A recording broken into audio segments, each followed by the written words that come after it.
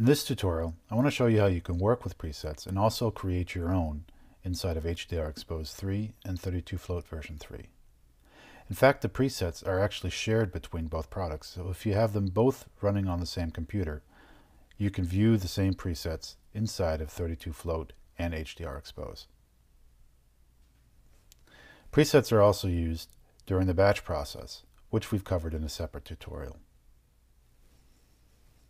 The first type of preset that I want to talk about are the feature presets. And that's what you'll see here in your operations panel with this little gear icon.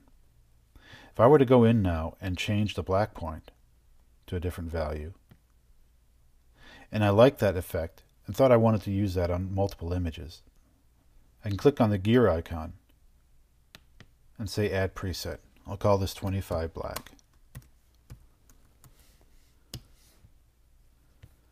And I'll add this to the list.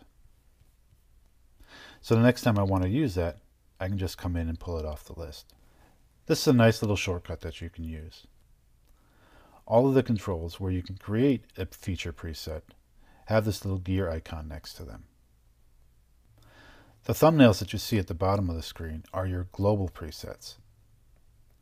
We'll use this as a starting point and then make some changes and create a new global preset. If I look at this image, I'll click on the Tone Map plus Midtones option. This brightens up the midtones in this scene. I like this setting, but I want a little bit more contrast. So I could increase my contrast slider, and I'll also increase the detail amount. Now, if this is a change that I think I'm going to use for other images, I'll just click on the plus sign down here to add a preset.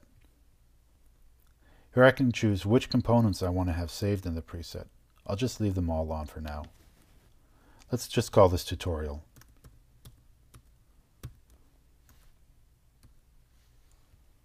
And say save. Now you can see my tutorial preset shows up down on the preset bar. If I go to another preset to change this, let's see what black and white looks like.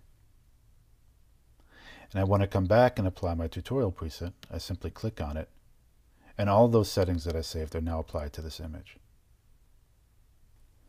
You can create as many custom presets as you'd like, and you can also share them between computers. Let's go up into the Preferences setting and see how you can manage your presets.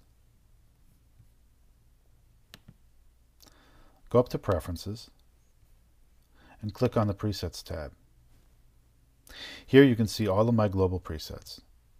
Here's that tutorial one that I just created.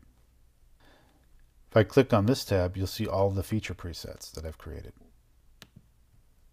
If you want to export the presets, you can click on the Export button. Then save the file and copy it to another computer or give it to a friend. On the other side, you can click on the Import Presets button, select that file, and then those presets are automatically added to your application.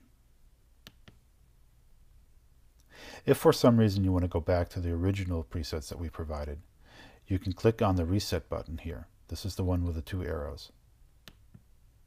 And that'll reset them to the original settings. Another option that you have with presets is to change the default preset that is used to tone map the image when it's displayed in the software. We'll do that in the General panel. So if I really like that tutorial preset that I created, I can select that to be my new default preset when I open up the images.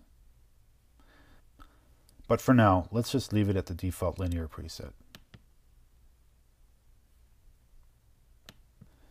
Creating customized presets is a very powerful feature inside of HDR Expose 3 and 32 Float version 3. And now you see how easy it is to create new presets on your own. Thanks for watching.